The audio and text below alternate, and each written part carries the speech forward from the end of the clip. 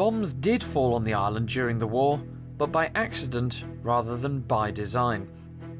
Either training bombs fell out of aircraft, or German bombers returning from raids being chased by Spitfires dropped their bombs to lighten the load and gain more speed. One man who remembers such an incident is Ernie Radcliffe, who, as a boy of 10, was living out in Abbeylands just outside Douglas. Although it's more than 75 years ago, Ernie can still remember that eventful night in September 1941.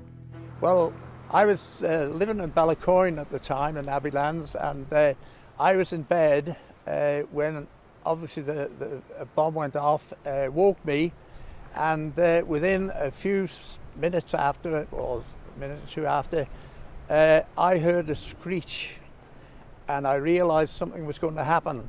I jumped out of bed, and by the time the actual explosion occurred, I was in bed with my mother, across the land and in bed with my mother. The first bomb went off at Ballinard Farm, actually, well, very close to Ballinard Farm, behind the barn. And the second bomb, of course, landed here, which isn't very far, but travelling by plane, I don't suppose it took long, but it didn't take me long to get into bed with my mother either. The next day, with my cousin, we came up to Bellows here, and we discovered debris on the road, a lot of damage done to Bellows Cottage here, and of course there was a big crater up in the field, about maybe 50 yards up in the field from here. This one field was known as the bomb field, and still is known as the bomb field to us people. Like, to me as a child, it was great experience. This a bit of excitement, kind of worried as well, like. But of course, to our parents, it was really serious. Like, there's a little ruined cottage that was known as Castle Ward Cottage. There was people living in there, and one of the lads, from what I understand, one of the lads was cut in the face with a piece of broken glass.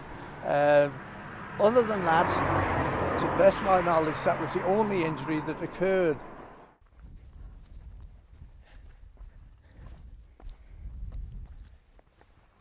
The possibility of being bombed was so terrifying to some people that one Douglas resident decided to move to the most remote location on the Isle of Man.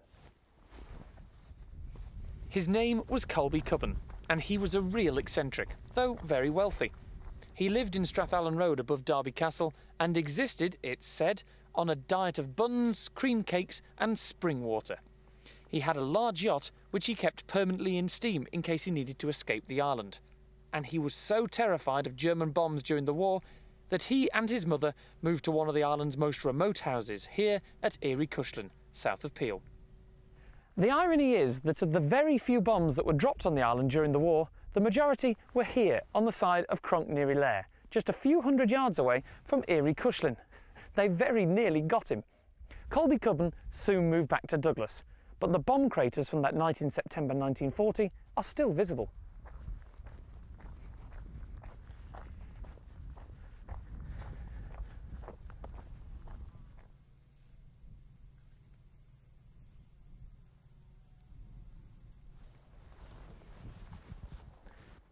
This is one of 4 bomb craters on the hillside here that were created within seconds of each other on the night of September the 18th, 1940. Apparently, a German bomber returning from a raid over Liverpool, either lost or being pursued by a British fighter, came up the valley here and dropped his remaining bombs in order to gain enough height to get over Cronkneary Lair.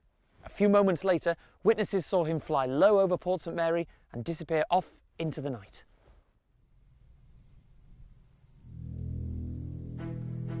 The craters are spaced evenly up the hillside, and 3 of them are clearly visible from the air, though in fact 6 bombs were dropped. As well as the 4 high explosive bombs which created the craters, he also dropped an oil bomb and an incendiary bomb. The day after, bits of the bomb were recovered, examined, and declared to be of German origin. This led to sarcastic articles in the press asking why the Hun had flown all the way from Germany just to bomb a remote hillside. What a hero. He'd certainly have got the Iron Cross for that. The first of the craters is down there and is now full of water and overgrown, but there was a fatality there, caused by the Heath fire as a result of the oil and incendiary bombs. The death made front page news on the Isle of Man Examiner the next week. It was a frog. Fried.